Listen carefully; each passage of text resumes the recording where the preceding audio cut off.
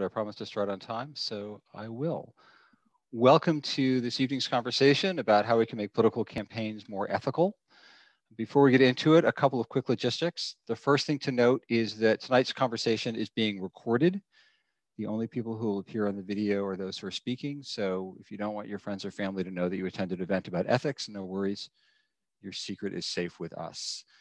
I'm going to post the video in a couple of days, clean it up a little bit, put it up online, and I'll email a link to the video to everybody who's registered for the event. So if you missed part of it or you want to catch up or share it, it'll be easy to do that. You'll also note that everybody's muted, but the chat is open. Please throw ideas or questions into the chat. We'll try to keep track of that as we go, try to ask questions or get to them as we can. All right, so with that, let's dive in. My name is Peter Loge. I'm the director of the Project on Ethics in Political Communication and an associate professor in the School of Media and Public Affairs at the George Washington University and a strategic consultant. I've spent more than 25 years on the politics side of the equation, working on campaigns, candidates on the Hill, and the administration, and doing some adjunct professing. Since the fall of 2017, I've been a member of the full-time faculty in George Washington University, and I still do some political advising on the side. I launched the Project on Ethics in Political Communication a couple of years ago to promote the study, practice, and teaching of ethics in political communication. Seems like it should be a thing.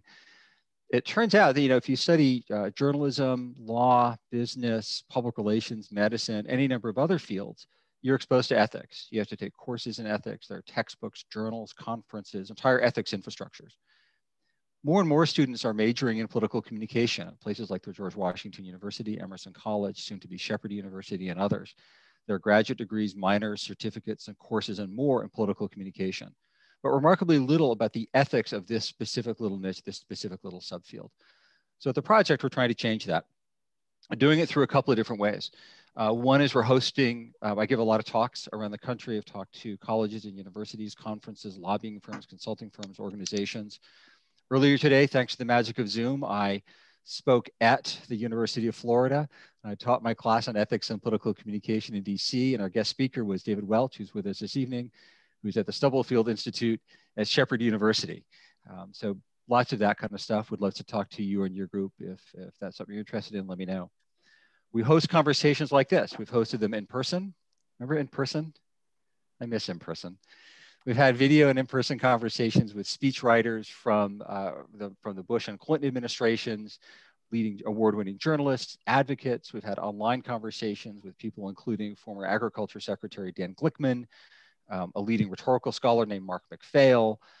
We had one of the most interesting conversations we had last summer was with a candidate for the Maricopa County Board of Supervisors in Dan Hazelwood's adopted state of Arizona, and a philosophy professor here at GW, talking about the real theory and practice of what it means to run an ethical campaign in a really competitive, heated year. We've written articles for publications like Campaigns and Elections, The Hill, Media Ethics, Fulcrum, and others. We've hosted digital conversations where people chat back and forth, including with Sarah Isgur, who's a former public affairs director for then Attorney General Sessions, and Mo Elify, who's now at Georgetown University and used to be the spokesperson for the Democratic National Committee. Another one we hosted was with the heads of the college Republicans and college Democrats here at GW, who, back when we were all allowed to be together, actually share an office. I think there's something probably to be learned from that. We produce a series of case studies with the University of Texas Austin Media Ethics Initiative. We've done about a half a dozen of these so far. They're 2-3 pages long, ready for classroom distribution, ripped from the headline stuff, about topics like campaign promises, lobbying, issue framing, and more. We've gotten a fair amount of press. In print media, journalists in the 2020 cycle called me for my take on the ethics of various campaigns. We've been interviewed on podcasts, on radio, and elsewhere. And in addition, last summer, Roman and Littlefield published a first of its kind textbook called Political Communication Ethics Theory and Practice. Half the chapters were from academics, some of whom are with us this evening, writing about everything from Isocrates and Aristotle up through digital ethics and speech writing. The other half are by a bipartisan group of political practitioners, speech writers, digital advocates, former opposition researcher who was on the Rubio campaign, and others writing about what the day-to-day ethics of politics looks like. It's Tuesday morning at 10, you're in a staff meeting. It's 5 days out from a competitive race. How are the ethical decisions actually getting made? So we think we're doing pretty good. We think we're doing pretty well. And this is our official second anniversary event. It feels like appropriate that American politics is in the terrible twos at this point. The other thing that we've discovered is also, we haven't discovered, everybody agrees everybody else ought to be more ethical, right? Everybody thinks, of course you need more ethics. I'm fine. It's all of you people who are the problem. And if I'm doing something bad, it's only because you're doing something bad and I have to compensate. And a question that often comes up is, why be ethical? How do we make campaigns more ethical? So we thought we would ask the people who run the campaigns. Now, as a lot of you registered for this event, I asked you to put in questions or comments as you registered, and a lot of people did. Thank you very much for that. We'll try to get to those this evening, probably in bunches. They tended to fall into categories of topics. And also stay tuned for future events. When I send the follow-up email, I'll send you a link to sign up for emails from us and how to follow us on Twitter to get the updates. We'll try to get to those topics. We'll see what we can do. Can't get to them all tonight. We'll try to address them in future events. Also, throw stuff in the chat if you want. Again, we'll try to get to that, try to make it as interactive as we can. So with that, the question of how do we make campaigns more ethical, I'm going to put to America's leading campaign consultants and a student who's going to look at them probably somewhat skeptically. I'm going to introduce them in order in which they will speak. Then we're just going to dive on into the conversation. And I promise I'll have you out of here by 7 p.m. Eastern time. First person with us this evening is Rose Kapolczynski, who's the president of the American Association of Political Consultants. I'm just reading her bio verbatim, which is why I'm looking down, not at you nice people. She's a veteran campaign and communication strategist, best known for running all 4 former California Senator Barbara Boxer's campaigns. Her consulting firm has helped more than 100 candidates and organizations advance creative, disciplined, and persuasive campaigns. In addition to her political campaign experience, Rose spent 2 decades working inside government and advocacy organizations, developing special expertise in message development, influencing news coverage, and directing rapid response operations. She's been interviewed for hundreds of international, national, and local news stories. Rose started her career as an environmental organizer at the University of Colorado Wilderness Study Group and the Sierra Club, and she volunteers as a mentor to women candidates through Emerge California. Joining Rose this evening is Dan Hazelwood. Dan is a leading Republican political consultant who's a member of the Ethics Committee for the American Association of Political Consultants. And I can tell you from our conversations, he is serious and committed to the topic. Dan who specializes in voter main advertising and campaign strategy. He founded his company Targeted Creative Communications Incorporated, known as TC Squared, in 1993. His clients have included over 100 congressmen, senators, and governors, various Republican National Party committees, the George W. Bush and Bob Dole presidential campaigns, and former Speaker of the House, Newt Gingrich. He formerly ran the Republican National Committee Campaign Management College and is an outspoken consultant on the need for ethics in political campaigns. Finally, this evening, we have with us Sydney Register, an undergraduate here at the George Washington University, one of the few, if not only people, to major in political communication and minor in applied ethics, something I think more people probably ought to be doing. Sydney is a student athlete, a member of the sailing team here at GW, and is a host of a political satire show. She was a student of mine in the fall and is a student in the course I teach this semester on ethics and political communication. I'm going to moderate the discussion, throw the questions to them, push and pull where I can, and we're just going to see how this goes. So without objection, and all of your videos are off, so I'm going to assume you're just nodding in agreement. I want to start, Rose, with you. Rose, I am looking at, if you go to the AAPC website and you look at the about, the first thing you see is a statement that says, founded in 1969, the AAPC is a multi-partisan organization of political and public affairs professionals dedicated to improving democracy. I think if you said to most Americans, the goal of political consultants is to improve democracy, they might be somewhat skeptical. How do you do that? What do you mean? How do you envision this? Well, political consultants are on the front lines of democracy. Just think about it. In a presidential campaign year, every adult American consumes our work online, on TV, in their mailbox, even into their personal phone, whether they vote or not. And our work, the content and the tone of our work influences those people and changes their attitudes about candidates and issues. I mean, that's our job. But it also influences how they feel about the country and about democracy. long, long ago, when Dan and I were first getting involved in politics, the press provided powerful guardrails against false, illegal, or unethical behavior. I mean, if you engaged in it and you got caught, you paid a very high price through negative coverage, editorials, and that's because the press was respected then as a neutral arbiter of the truth and what was ethical. But now those guardrails are gone or disappearing, and that means we all need to do more. At AAPC, we've adopted a code of ethics. We ask every member to pledge to abide by that code of ethics. We've added ethics as a criteria in our annual Polly's Award, where we honor the best ads in mail and campaigns of the year. And we're doing more webinars, and we're speaking on more panels like this.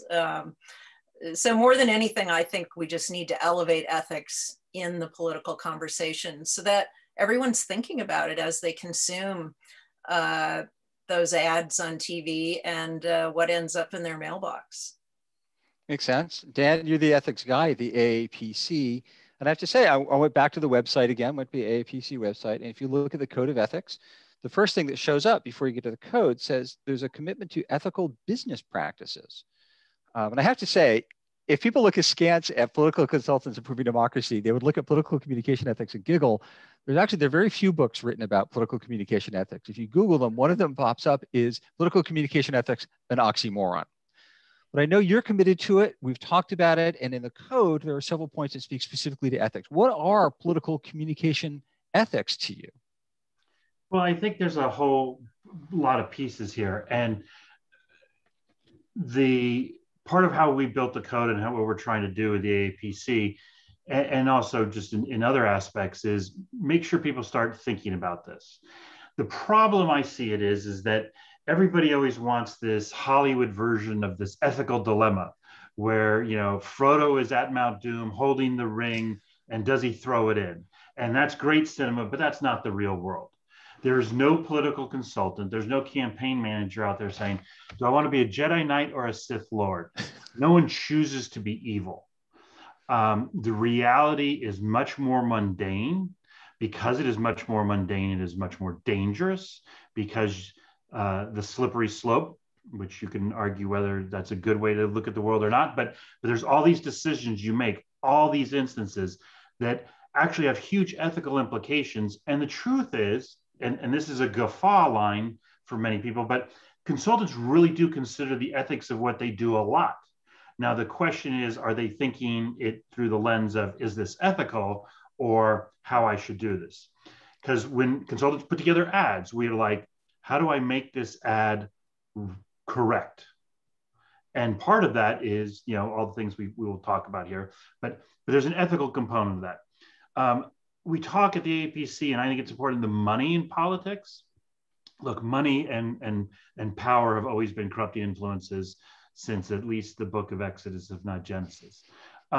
The reality, though, is there's so much money. We have people who are under the age of 25 managing million or multi-million dollar campaigns.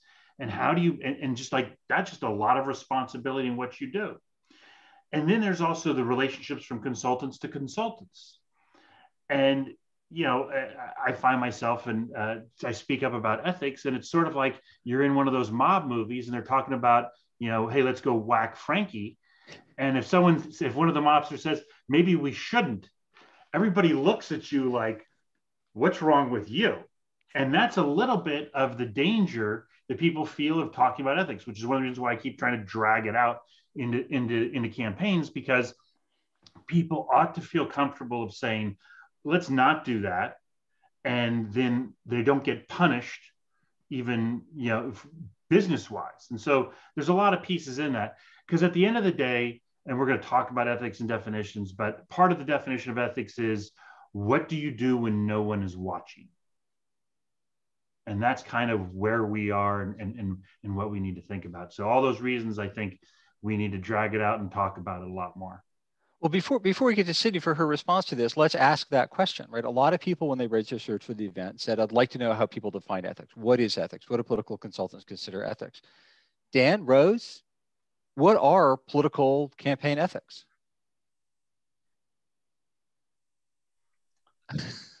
This is the question. This is something that we struggle with every time we go out. So this is why we built the code of ethics, to start building out principles. Much like the famous Supreme Court decisions, the variation is, I know unethical behavior when I see it, but it's very hard to define in a proactive sense. But there's pieces, and that's what our code of ethics, and I encourage everybody, the AAPC.org is our website. About Us has the code of ethics section. Go to it. You look at it, they're broad parameters. We're trying to aspire to something more than don't break the law. That's a good baseline, but we want to try and push it up there. But what are you doing that's right when no one's paying attention is a good place to start. Rose, does that make sense to you? Is that about your experience as well? Sure, it does start with don't break the law. And again, many people are thrown into campaigns or they're thrown into decision-making about a part of a campaign that they don't really know the legal underpinning. Every campaign of any size should have an attorney advising them. In my campaigns, every ad, every piece of mail, every major thing we're doing gets run by the attorney. And occasionally they come back and say, is this really true? Or, aren't you really stretching things here? Is this really ethical? I think telling the truth is a baseline, having validation for what you're saying so that you can prove that you're telling the truth, and that you're not trying to fan the flames of hate toward any group, and that you're not trying to discourage people from voting either. I mean, we're about democracy. Democracy depends on voting.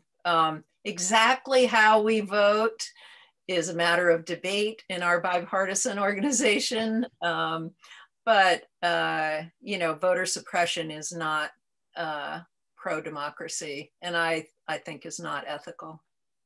If you've been listening here, sorry. Go, please.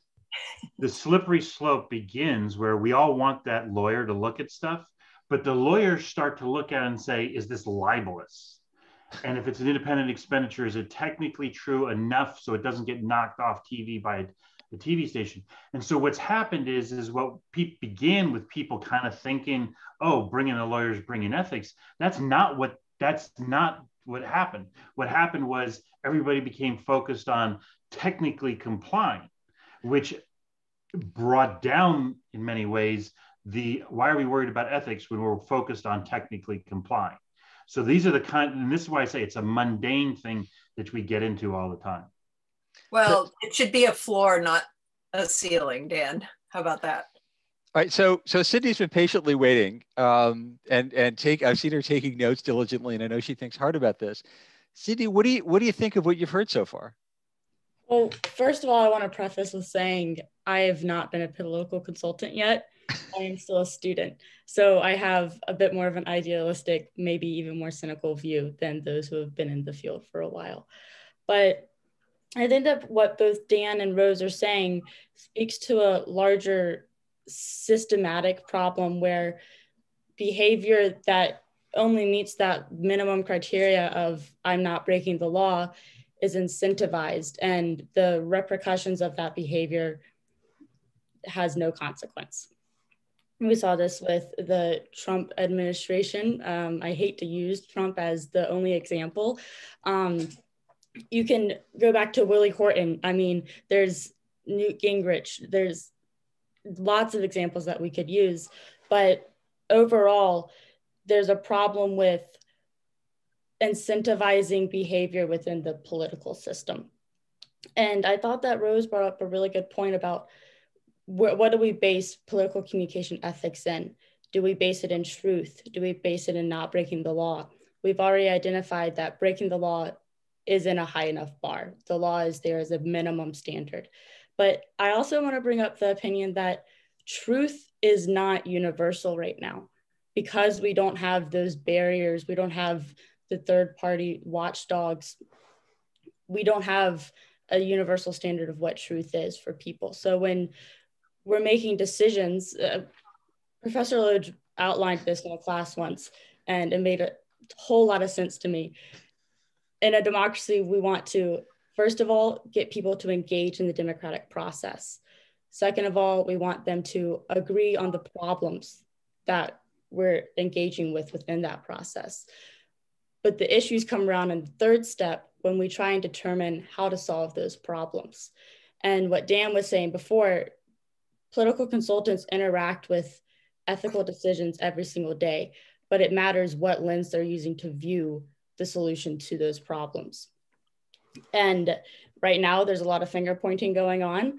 I actually had a classmate today point out that the Biden administration ran a campaign that was based around unity and civility and mutual respect for each other, which was something that we hadn't seen for a while.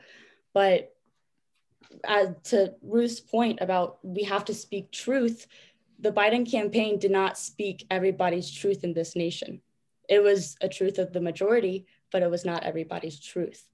And so I feel like we have to be very careful about the bubble that we're speaking in, because sometimes that bubble can get a little bit too hard and it doesn't pop. All right, so I'm left with a couple of questions here. We've got a lot going on, and it may help to ground this conversation a bit in some specifics. And one of the things that Dan talked about, I think that Sydney got it and Rose got it a bit, is the role of money, right? We all behave our incentives.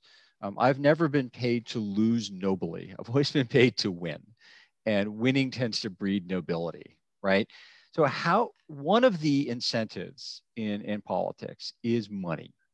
And a number of people asked about this when they signed up for the event. You've got independent expenditures, you've got dark money groups, you've got PACs, you've got campaign contributions. What is the role of money in distorting ethics? And then how can we create does money create incentives to behave more or less ethically? Dan, why don't you give it a shot, and then we'll turn over to Rose, and once again go to Sydney for the reality check. We sort of assume as a culture that money can influence people's behavior, and greed is a part of human nature. So obviously the money's around. The interesting point is, it's not, what I'd say is the pop culture perception of how money drives politics is actually not that accurate. And how money operates in the political consulting sphere is not that linked. I mean, one of the things that sort of works is most political consultants in the United States are aligned with one party or another nearly exclusively. And if they're not, they're aligned with some cause that's very defined within us and them. And you rarely can get people who will take money to cross over to the other line. So it's a little bit of the Old West, where are you there to fight for the sheep farmers or the cattle ranchers? You don't cross over. And so it doesn't quite affect money the way people talk about it in the world. Money has a lot of impact, though. So how does it, Rose, what's your take on this? I know you've run campaigns in California. I've run campaigns in California. It is blindingly expensive. What's the role of money what's the relationship between money and ethics in campaigns from your perspective? Well, I've seen some very local, inexpensive campaigns with lousy ethics and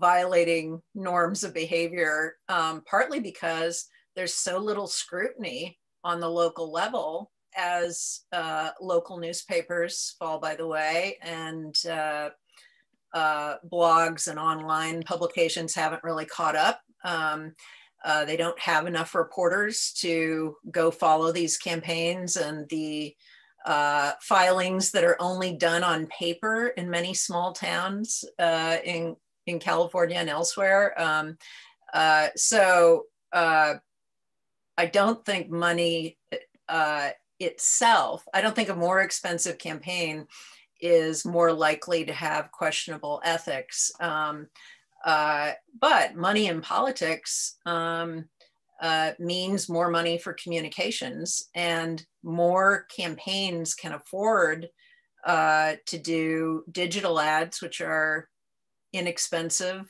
at the local level. And so there is more political communication because there's more money, and that means there's more chance that people who are either clueless or ready to win at any cost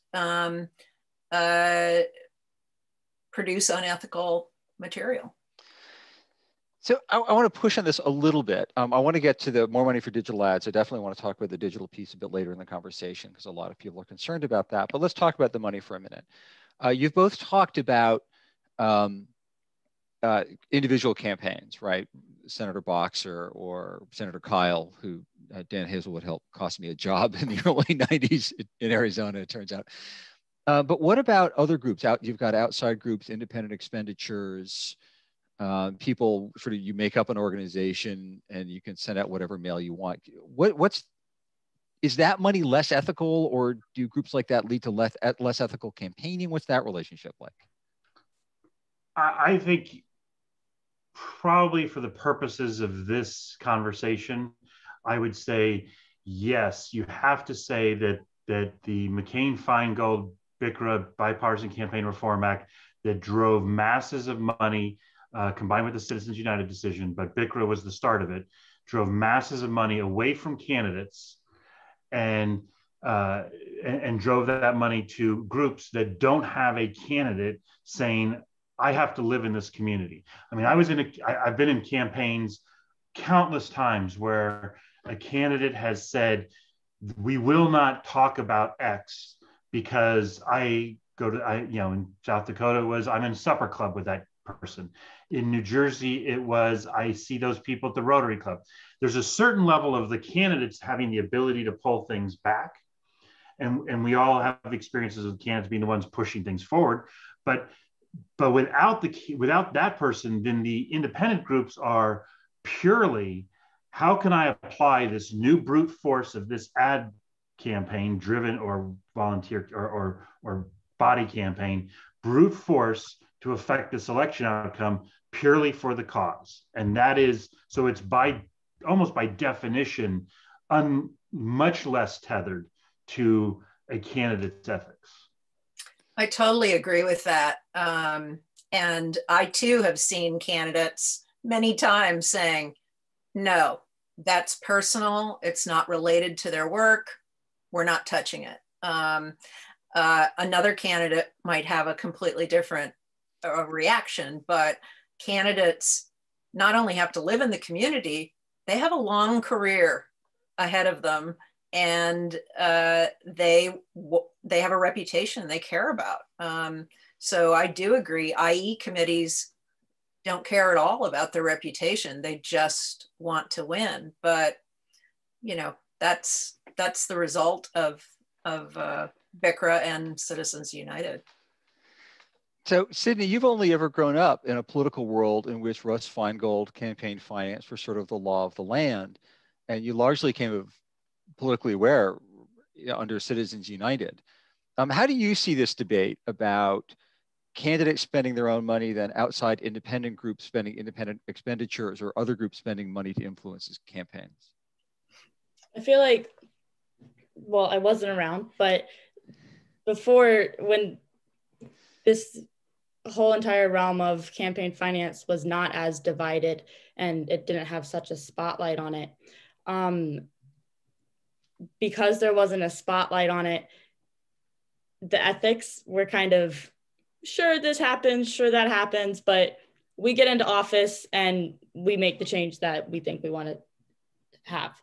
But now that there's such a strong focus on where the money comes from, I mean, we've seen countless books published, countless interviews had, Supreme Court cases. It's become a really large topic in the United States.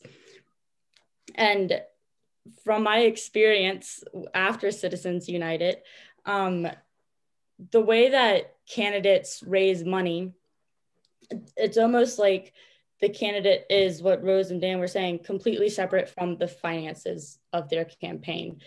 When I donate to a campaign, I am almost never donating directly through that candidate. I'm donating through Act Blue, or I'm donating through separate organizations that are under the umbrella of the candidate.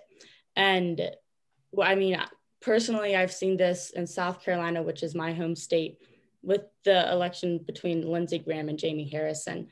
And the end of that election season, Jamie Harrison had a lot of money.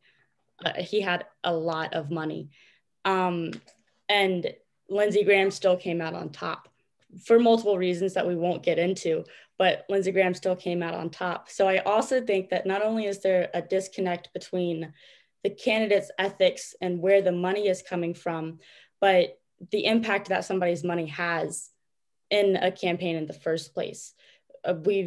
I've grown up, and I know that my peers have grown up thinking if you give money, the money's going to help. But when you run such a large campaign at some points, I don't know, Rose and Dan, please speak to this because I have no earthly idea, but is there a point where the fundraising sort of goes beyond the necessity of the campaign? Is there ever a point like that? Yeah, I mean, so I think that you have like a couple of good points. First of all, yeah, this year we saw a number of campaigns that had more money than the ability to spend it vaguely competently. I mean, by the way, just a tip for everybody, if you sign up for Pandora and you can set your own zip code, and Pandora targets you by where you claim you are, not where you actually are, you can connect to any state and you can listen to independent expenditure ads that are being run there. And who's actually being reached by those is an interesting question for the Pandora marketing department, but it's a great way to that's how much money. People are chasing 500 people in a niche in a state of several million people. The interesting point about how money is changing, candidates in some way, really, we've gone from this era where we have this very Wild West, meaning people can donate and find candidates and put money into candidates all over America. And it used to be, and Rose and I can tell many stories, one of the first things you did when a candidate is you went and you met with the local money people. And if they didn't want you, you didn't run. I mean, here in Arizona, there was a group of people who were well off who helped recruit Barry Goldwater to run for Congress and transformed America. Nowadays, a lot of candidates just say, I don't like those people. I'm not going to meet with them. They're the establishment, or they're the ideologues, whatever the particular critique is. And they're going to go straight to the internet. They're going to pop up something on the video and they're going to hope to hit a home run, and they become untethered, right? And so part of this is really good because people who would never have the ability to break through now have the ability to break through. The problem is some of us really dislike those people who've broken through. And so again, one of the major dangers, and this is sort of my complaint against legislation, you would think these politicians know how to write a law that affects how they get elected, but they're actually very bad at writing that law because the law of unintended consequences crushes them every time. As I say, political campaigns are an incredibly evolutionary activity. In the United States, we're an evolutionary species, and we move at a frightening evolutionary rate. So whatever law comes in, there's going to be the workarounds that start to take effect instantly. Rose, is that your experience? Yeah, I agree with that pretty much. All right, so money, outside money, potentially bad, way too much money. And I'm guilty of throwing money at races where I knew it didn't do anything, but it made me feel better. I'm absolutely guilty of that. What the point of this conversation is how we solve the problem. So how do we solve that problem? Thoughts, Dan, Rose? Sydney, do you have ideas? Well, I think ethics is a really tough question in this field. We're not the Bar Association. We can't sanction a lawyer and sanction a political consultant. And we aren't a licensing organization. And there are many consultants and some of the least ethical among them who aren't members of our organization and don't want to be lectured about ethics. But I think elevating the conversation, educating candidates. There are a lot of campaign schools for candidates. And in my experience, they rarely talk about ethics. They do talk about the law and complying with the law.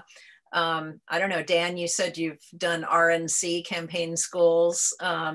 Did you always have ethics in there for the candidates? Because candidates tend to see consultants as experts. And so if you're turning to your consultant and he or she cares about ethics, then you're going to get ethical advice about whether you should do something.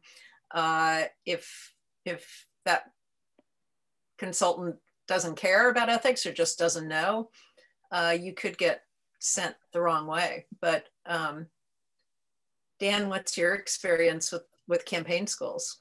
Well, just as a technical matter, I tended to run the schools that were for staff, not the schools that were for candidates, although I spoke of them. So, but it's a great question. So equipping candidates with the ability to ask questions and where to go is an important part. And one of the catches in the system is what candidates currently do. And so this is what I mean by there's these ethics things out here that we encounter that aren't what we talk about. So a candidate has a question. They're being told to hire a consultant. The consultant's giving them strange advice or fee structures. Who does that candidate turn to? The candidate's going to turn to either somebody who's run before, maybe somebody in the political party structure that they're aligned with, or some other activist. But what's happened, and one of the things I talk about is we are all in tribes, right? That we talk about the tribalism in politics, where there's tribalism in networks and consultants. So if somebody asks me, hey, look at Rose's contract, and obviously that doesn't happen because she's a Democrat and I'm a Republican, but say, hey, look at Rose's contract. Does this seem kosher to you? I'm going to say, yeah, I might raise my eyebrows and say, well, I got to raise my fees, but I'm unlikely, because I'm friends with Rose, to be biting in any critique I give. So the problem is candidates are turning to people who either have a implicit bias against the consultant they're hiring, because they're looking to hire an insider or outsider, depending on the dynamics, or in a bias in favor of. So the advice that they're getting isn't uncluttered. And so even like, how do you give a reference to somebody properly?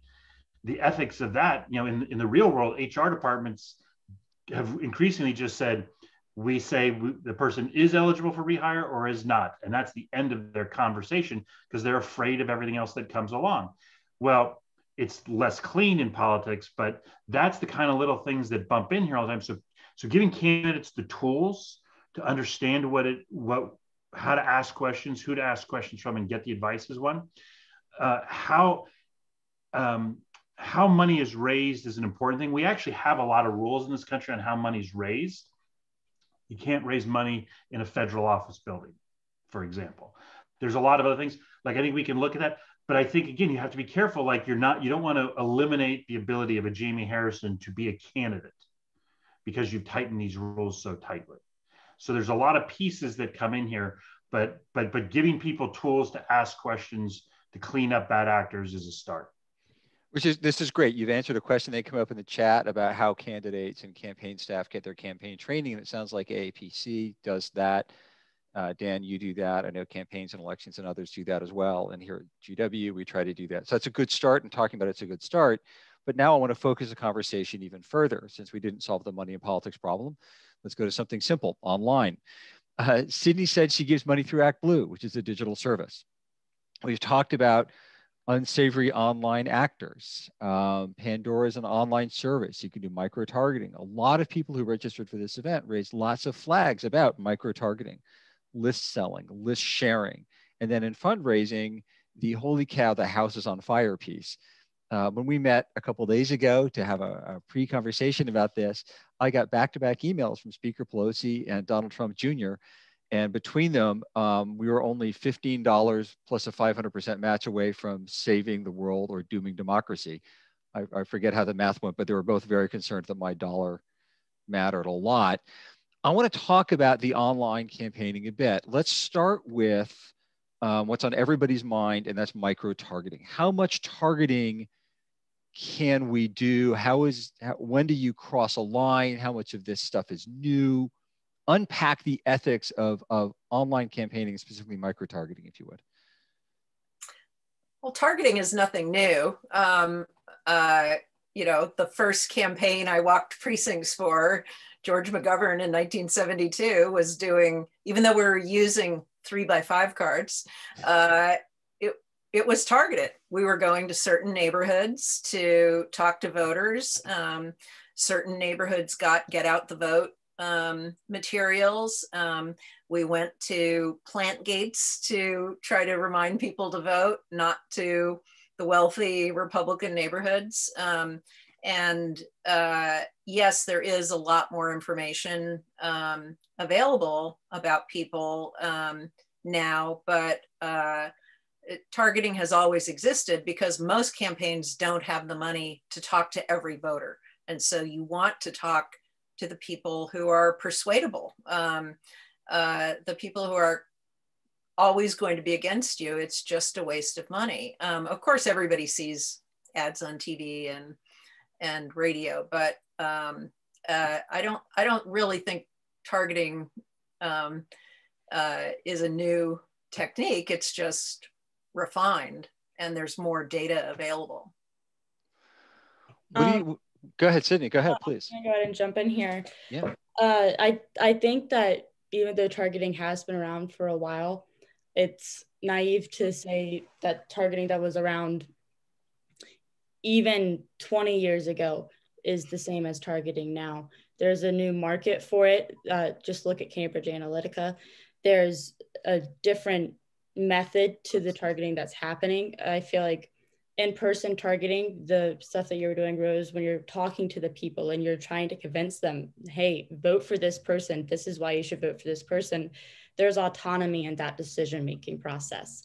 There's an interaction going on between two humans. But when you log on to Facebook and you see that all of your friends or all of your community, what have you, has one view about a certain topic, there's not autonomy in that decision-making process. It's almost a feeding tube directly into whatever decision you're going to be making.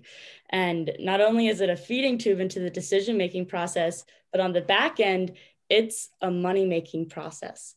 I mean, it has become a priority for campaigns to be able to have the funds to do this type of targeting.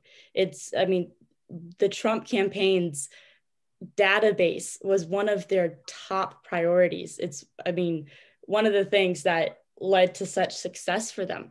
So I don't think that we can look at the targeting that happened 20 years ago anywhere near the same as the targeting that happened now. The ethics of it, I think, are even different because of the different autonomy and the decision-making processes. So I think one of the dangers here is there's two things being brought together, and because you're, and I don't want to put words into your mouth, so correct me, but the algorithm, I can put words in your mouth, but the algorithms that run through a lot of the social media platforms are not controlled by campaigns, right? They're controlled by those platforms that are trying to get people addicted. What campaign professionals do is say, this is the world, therefore I will interact with it as it is. Now, so this is the challenge that consultants have, which is, do I choose not to use some of these things? Now, they do then feed into it and try and build their own networks in that, and that's true. So I think you have to, there's a couple different pieces that are crossing together there. And the real question is, you know, part of the problem of, well, that is it. Two different things. Should a consultant running for the nomination of one party be required to talk to the other party's voters? And we kind of say, you can talk to whoever you want, is our generic presumption. And therefore the campaign then tries to make a smart decision. You know, this is what's in conflict here. And this is why when political professionals start hearing this, it's like, Facebook is not something we control. We control that we're picking the people who have coded themselves as, wanting fishing licenses or whatever their particular thing is. Okay, so I want to talk then about the targeting piece and then and the messaging, and then come to a question we had in the chat. I'm going to build a little bit of bridge here. Stay with me. This does make sense. And to Rose's point, targeting goes back even further than George McGovern. I mean, Aristotle said you've got to figure out the people you need to persuade and talk to them in terms they understand. I'm contractually obligated to mention Aristotle every event, so check in that box. One of the messages that gets put out, you want to talk to your voters, right?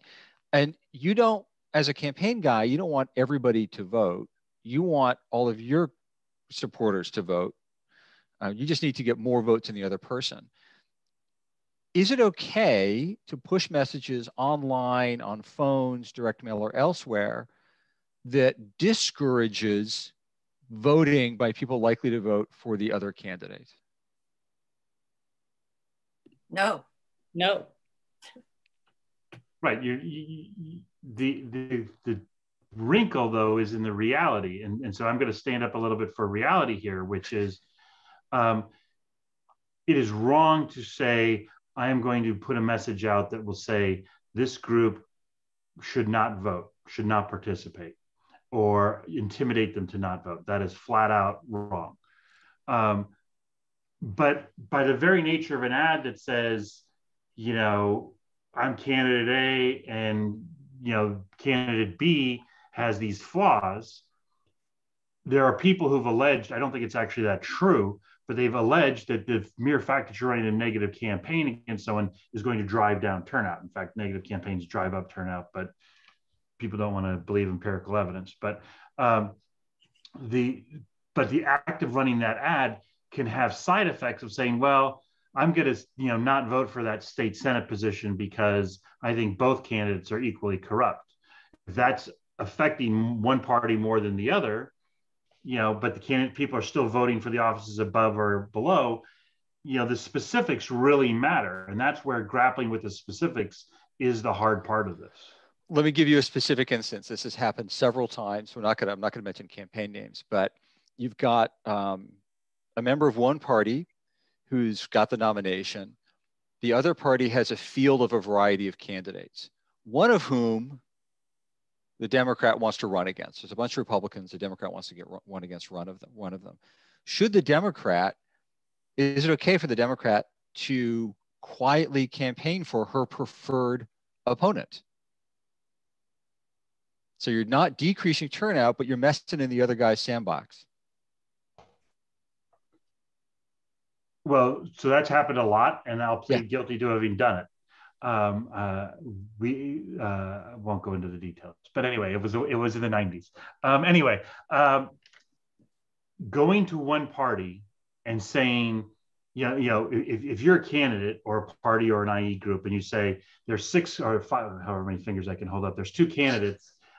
This is one I don't want to face. I'm going to engage. I'm going to either run negative ads on this one, hoping that they lose their party's nomination, or I'm going to run pro ads for the other one, or I'm going to attack that other one, and the ideologues in the other party will see that I'm attacking them and therefore rally around them. That's done a lot. I actually don't believe that's unethical because these are all candidates. This is all communication that's being done in the public arena. What's happened now, which is also healthy, is that voters have a real good BS detector, and everybody's now looking for this. And the party that comes in to try to play the games, one party that now is the majority party in the US Senate got caught a couple times, and it hurt them, their intervention, when they tried to do this cycle, although it had been successful in previous cycles. So, this is something that getting more information to the people is a big part of the solution. Rose, what do you think? Well, I agree with Dan that it's a field of candidates and you want to prevail over all of them. And it is very common to, in a primary situation to get out all of your negative research on the candidate that would be the toughest to face, because whether you eliminate them in the primary or have to face them in the general, you're going to go after them. So I agree, it's all in the public realm. As long as it's factual advertising, I don't have a problem with it. Sydney, what do you think? But how often is it factual advertising? I think that as long as the ads are encouraging people to vote, no matter which way they're encouraging people to vote, that's okay. Where I draw the line is when you're encouraging people not to vote. I'm a strong believer in the more people that vote, the stronger our democracy will be. So that's where I stand on that issue. But I also think just overall, we need to make it okay to be ethical. Right now, it is not okay to be ethical. Like Dan was saying, if a candidate has a question or doesn't know necessarily how to handle a situation, and the people that they turn to right now are not going to be rewarded by making the ethical decision all the time. It's just not the way the system works. So I think they're difficult decisions to make when you're looking at information you have on a candidate of the opposite party, and you know that you could run that ad, and you know that you could have a really great turnout because of the ad that you ran. But you have to look at the long-term game that you're playing. Again, I'll go back to the race that I know best, Jamie Harrison in South Carolina. He ran a few negative ads, but he tried to keep his campaign pretty clean. And as a result, he did not win. I don't think that's the complete reason for him not winning whatsoever, but I do think that you've seen time and time again, just in general, when people don't run negative ads, when people try and play the good guy and keep it upbeat, aside from the recent Biden campaign, when people try and keep it upbeat, they lose. It's not something that is always rewarded. Dan, please. No. Well, first I want to say, as I joked before, up until about 2 years ago, I used to think of myself as a young Turk in politics, and now I realize I'm an old fogey. So I love how the perspective you bring on some of this stuff, and I think it's very valuable and accurate in a lot of ways, and I think it's illuminating, because so here's how I look at it in the campaign. Now, I wasn't involved in South Carolina, so I can't speak to, so everything I'm going to say, I'm just making up based on how I think campaigns work. If you are the Lindsey Graham campaign, you don't focus on what Jamie Harrison's saying. You focus on the totality of the other side. So whatever, and like I said, I don't know the races. So whatever you believe the kind of race Jamie Harrison ran, I'm sure the Senate Majority PAC, Chuck Schumer's Super PAC, I'm sure there were IEs, there were people who wanted to go get Lindsey Graham, blah, blah, blah, Lincoln Project, blah, blah, blah. So if you're Lindsey Graham's side, you're not looking at Jamie Harrison, you're looking at the totality of the barrage against you. And you need to engage that barrage. And one of the frustrating, so this and what's fascinating, the other piece is that voters don't look at it as candidate on candidate anymore either. This has been a big transformation from 15 years ago. Now candidates think it's side A and side B. So if any group comes in thinking they're being clever and they're doing something that the candidate wouldn't do, the voters are going to hold the tribe that should be held accountable for that ad accountable in spite of it. And we've seen that in a lot of campaigns. So this is the decision making that goes on in campaigns, which goes to our point of ethics, which is how, when you're in this bunker and you're seeing this totality of the attack, you need to hurt your opponent's favorable and unfavorable rating in the context of this maelstrom that's out there. And also, I agree with what Dan's saying, but I would also say that most campaigns start with research. You do comprehensive research on yourself and opposition research. And then you do survey research, polling, focus groups, online testing. What you put in that research is very important to the ads you end up running. And I've been in many campaigns where I say, no, we're not going to test that. We'd never do that. That's just out of bounds. And they're like, no, it could really work. It could really work. Well, no, let's just take it off the table right now so that we don't get numbers saying it moves us 10 points. And then we have this ethical conversation down the road or in the final days, as Dan was saying. But the reason campaigns use negative ads is that they're often the only path to victory. Again, I've been in many campaigns where we were desperate to run a positive message because the incumbent was so proud of his accomplishments and voters just didn't believe it, didn't believe he had done those things.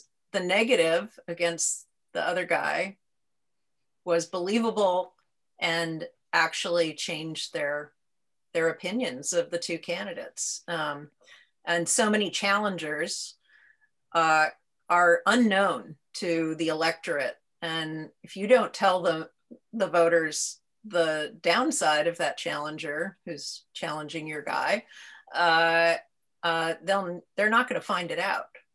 So as elections are a choice for voters, it's our job to define that choice.